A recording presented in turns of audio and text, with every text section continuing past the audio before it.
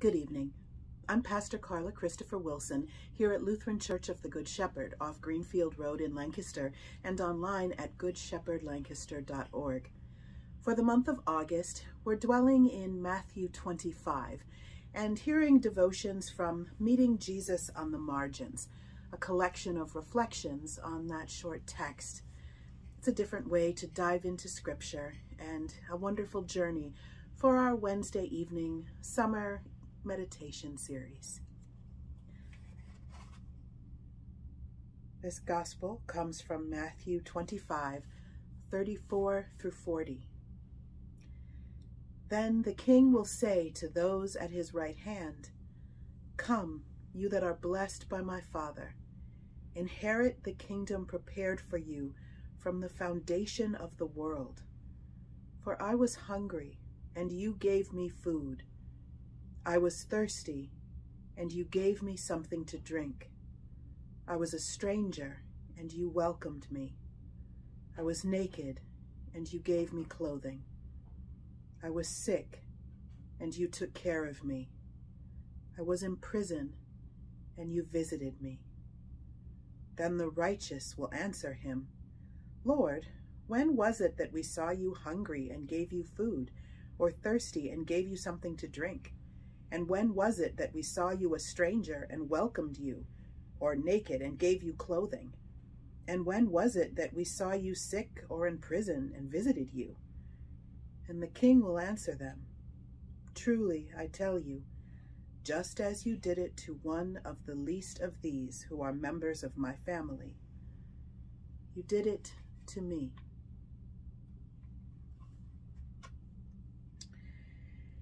Tonight's meditation is written by Bo Cox.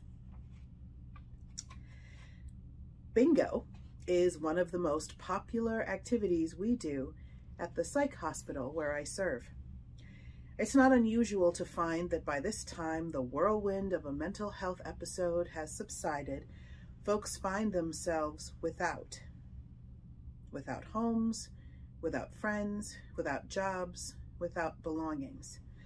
So, in light of this, it's understandable why seemingly small items are valued so much. That's part of the reason bingo is so popular with folks who find themselves at the end of such a mental health episode and in the hospital. Soft drinks are the most coveted of treats, and every time we play bingo, you hear someone say they're going to die if they don't win a soda. One particular time, a man began to worry me.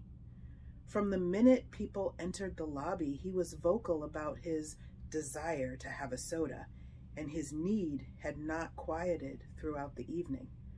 When others won, he yelled across the room, "I better win." At first, he said it like he was joking, but as he grew more frustrated, it took on the tone of a threat, and it wasn't long before worried looks passed. Would he follow through on his threats?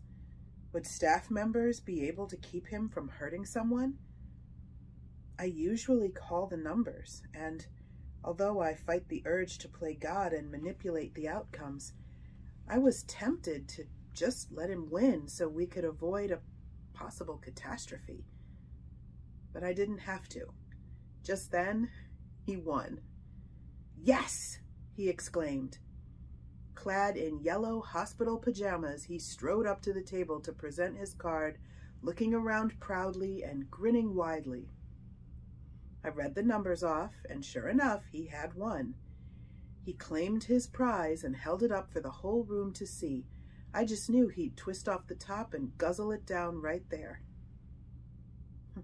So when he walked back to his table and passed it around, sharing the soda with the people around him, I knew I was witnessing a holy moment. Have a blessed evening, friends. See you next week.